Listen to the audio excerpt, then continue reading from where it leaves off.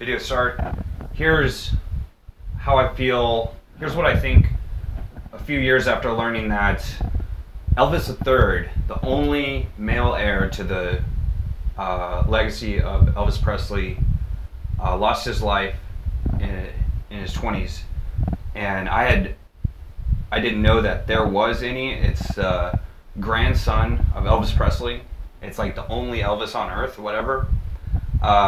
He has a shirt just like this one in a picture, and I'd already had this shirt at that time. Anyways, so in the last couple of days, I've taught myself, I don't know, how to understand my own piece of the puzzle that fits into the world, and I am very likely related to this man going back to the 1st century. That's coming up on 2,000 years. So middle name rhymes with hilarious. Marshall Mathers gets his name from here. And so, I cannot press the back button. It's broken on my phone. I've made 2 video blogs that are an hour and a half long, have nothing to do with what I'm talking about today. I'll hopefully try to redo those at some point. And like I said at the closing of the 30-minute blog yesterday, featuring a whole lot of stuff, I said the first time I tried to record this, it was an hour-long speech, and I was so excited when I pressed the stop recording button, the phone shut down and it's a corrupted file. And it was about corruption even, sort of like my hair. What's interesting is, I can't remember the official name of it, but in Hebrew there's some, I don't know what to say. I almost don't want to even mention how I have these like locks that are Orthodox Hebrew. I can do that with my hair here. With my hair here. Anyways, I have this book that I've been reading for a long time. It's called The Way Things Work, David Macaulay. And that's what got me interested in STEM, science, electricity, and math or something, technology. So I have a master's of science, way before it was cool, way before people wanted to mention that. So, okay, so here's the analogy. It's like standard aptitude analogy. Badass the rapper. I accidentally typed that as the recommended search. I didn't mean to search burrito. Badass the rapper is to a Detroit model train city as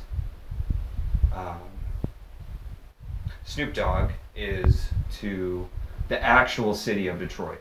Okay, so in a very similar way, I'll explain that in a minute. I am to a model train city of Detroit as Eminem, aka Marshall Mathers, son of Debbie Mathers, is to the actual city of Detroit.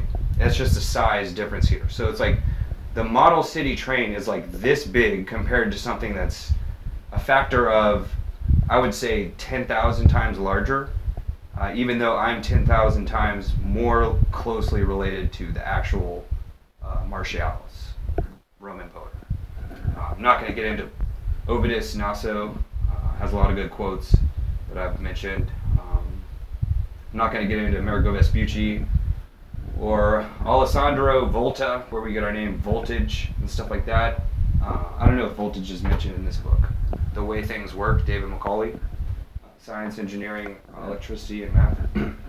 Okay, so let me show very quickly how I would have to search on YouTube Loke Dog and his friends scene and show how a couple of the characters, Marlon Wayans himself is represented Badass, who looks like Snoopy the dog from Snoopy and the bird Woodstock from that comic strip, Charlie Brown. And the way his face, he looks like that. And so does Marlon Wayans when he juts out his jaw in a certain way. And I have more confidence in the accomplishments of Eminem, aka Marshall Mathers, than he himself. And it's like the strangest thing. It's a similar thing with now deceased Badass. He had as much confidence as Snoop Dogg himself, even though size comparison, a international superstar such as Snoop Dogg or Eminem is like comparing an actual city of Detroit to the model train city. And I can't find one. Some guy like, tries to build a model city or something like that.